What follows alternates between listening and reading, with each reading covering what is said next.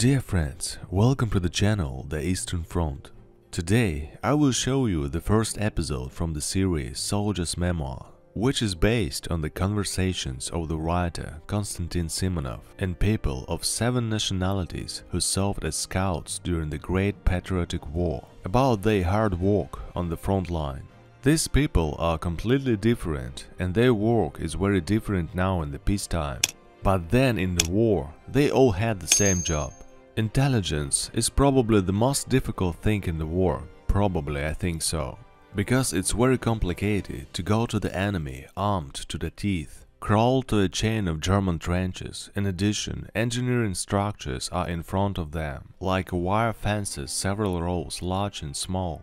In addition, there are several rows of the anti-personnel minefields of both pressure and tension actions. Also, there are anti-tank minefields ahead. All these obstacles should be crossed by scouts, still sneak up on the enemy, remove the sentry as silently as possible, or crawl up and descend into the trench and instantly grab, shove a handkerchief into his mouth, tie his hands and take him through all this. This is the most difficult part of the mission. Scouts go in small groups to take the enemy informant. The more people go on a mission, the more dangerous, because there will be more noise. Someone will cough, someone will do something wrong. Then the scouts themselves can become an enemy informant. Therefore, intelligence is the most difficult thing in the war. At one time, I went in a group of artillery scouts. We used a compass, then walk along the landmarks and train the ability to choose them. According to these landmarks, it's necessary to determine where to fire. Then we were taught so that the landmark in the binoculars plus there is a sign there, and you watch when the fire is being conducted, and so you correct the fire over the target, shot fall to the right or to the left. And so they taught us how to determine where the enemy commander was sitting. Here, for example, I observe a soldier walking along the trench. He approaches one point, let's say the entrance to the dugout. And so he begins to adjust his clothes, put himself in order, shakes dirt from his clothes and buttons up. So this soldier goes to his commander. And if it's, let's say, not a soldier goes, but an officer, and before entering does the same actions as the soldier. So there is a high-ranking officer sitting in the dugout. The high-ranking officer would not have adjusted his clothes if he has to meet a lower-ranking officer. It's accustomed. So, this is a command post. Now we have to find out the necessary information. Or during lunch, a soldier goes and carries one pot. One pot means there is a commander. If a soldier carries a thermos, then it's already a whole group there, or a department. It was determined by such signs. In 1942, in the month of October, together with many sailors, we arrived to replenish our the 45th Baltic Division, which was stationed in the Kaltusha area near Leningrad. I got into the 129 Guards Regiment, where we were assigned to the regimental reconnaissance. This is where our service on the land front began, and our naval service ended. Here we immediately began to study all the land-based wisdom of fighting the enemy. Ivan Pavlovich, last time I remember you told me that in the first reconnaissance it was not so easy for you to shoot at point-blank range at a person.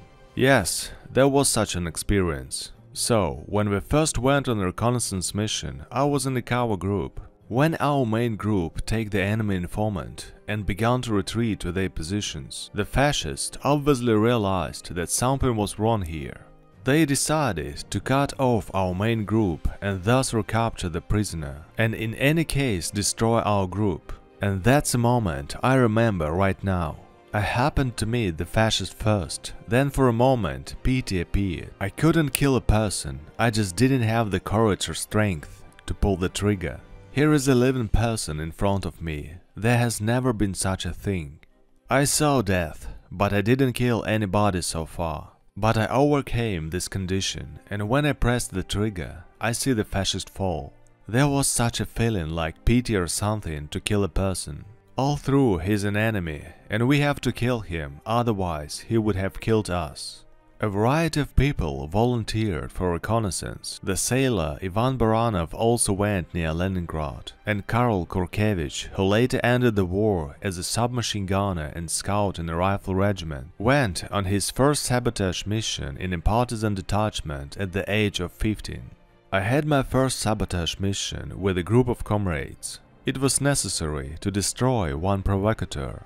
We went to carry out this task, came, found this provocateur, read out the order that for treason to the motherland is subject to execution, and we shot him in the forest. And who was he? He was a former military man. When the Red Army retreated, he stayed in the village. And what was the provocation? The provocation was that it came to the information of our intelligence that he had a connection with the Germans, and when the partisans passed through this village, he pointed it out and the Germans made an ambush and the partisans died. So you shot him. Shot, as I said, yes. And then what happened? And then we made a stretcher, put him down, dressed him in our military uniform and carried him 3 kilometers to the central road, then put him on the road and hung up a field bag. In the field bag there were documents of gratitude to one policeman who was in the district center in Luban, which allegedly has a connection with the partisans. Thanks are given to him for his connection with the partisans. And this was a real provocateur who betrayed the party members, Komsomol members. According to his tip, a lot of people were injured, and so there was a task to actually eliminate this policeman. The next day the Germans were driving, they saw that the allegedly killed partisan was lying. They brought him to the district center. There these documents immediately got into the Gestapo. For tomorrow the Germans took this very policeman, this provocateur, and hung him up, which was what we needed. Almost every one of the scouts told me about their own war from beginning to end. One told more, the other less, but in the war each of them did everything he could for the motherland. Otherwise he probably would not have worn the soldier's order of glory of all 3 degrees on his chest. It was near Vitebsk.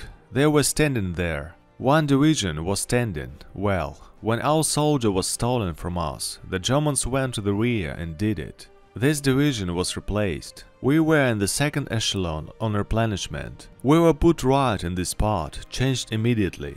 That's what it means to take the enemy informant, both for us and for enemy. Due to the fact that the Germans took the enemy informant, an entire division had to be changed, another one put in instead. Yes, a whole division. When you took the enemy informant, they were probably forced to change them. Of course. We know who, how, who their division commander is, which units. We will find out everything then. He will tell us. He wouldn't want to talk, but he will. One day, when we were on the defensive, a major came from the Corps Intelligence Department and set us a task. And he says, "Comrades, we're standing here. A whole division couldn't take an enemy informant for 3 months. If some scout group goes, they will be discovered, fired upon, but they returned. And sometimes it happened that the group didn't return from a combat mission. They chose a place to go on land, and we already knew that on land the fortifications are good. There are a lot of mines, the Y is in 3-4 rows, it's hard to get through. We chose a place in the swamp. All through the neutral strip was large, 800 meters. The shrubbery is so dense. We went for a first time after watching and got lost. We went in a circle and came out to our trench. The platoon commander is already ordering action. And we had a Siberian sergeant. Lazarev says, "These are ours." The platoon commander says, "If you disrupt the task, you will pay with your head." And he says, "Well, if I fail the assignment, then you can do whatever you want with me." Well, he proved that it was our trenches, and we were one step away from attacking our comrades.